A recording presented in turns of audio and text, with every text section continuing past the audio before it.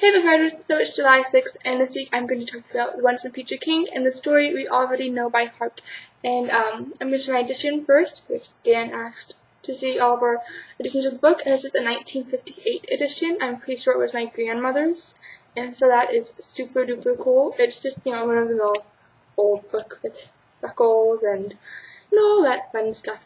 And also, though, I have the Book of Merlin by the same author.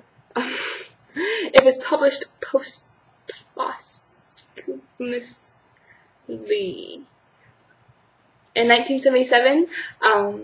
It was actually written during World War II, but I'm not sure why it was not published. But it is actually the conclusion to the book, so I'm pretty sure we're all gonna read that after the first 100 pages of the story.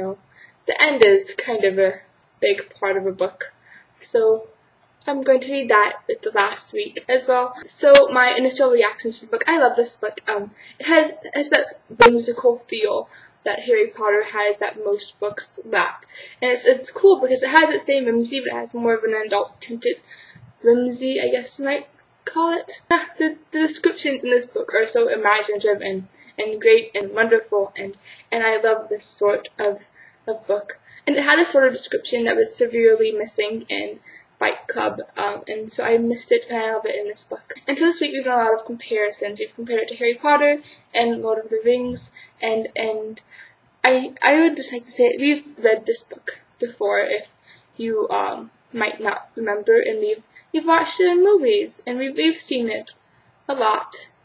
This week we read about an orphan boy living with his uncle. He is kind of a normal guy, kind of runty, who then meets a very old wizard, wise wizard, and discovers he has a big destiny ahead of him. And you might recognize that same plot from maybe Star Wars or Harry Potter or even Lord of the Rings. Star Wars, he's raised by his aunt and uncle on, just a very small, quiet farm when he meets Obi-Wan Kenobi, and he has Yoda. And there's a prophecy, I'm pretty sure, that says he's, the one to bring balance to the Force.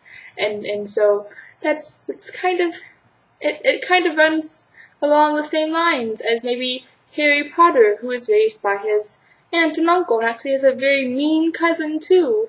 And then he meets Dumbledore and discovers he kind of has, a destiny ahead of him as well, which is kind of like Lord of the Rings, who is raised by his distant relative, who's basically an uncle, and has Gandalf, old wise wizard, and then he discovers he has a destiny too. Oh my god, what's happening here, you guys?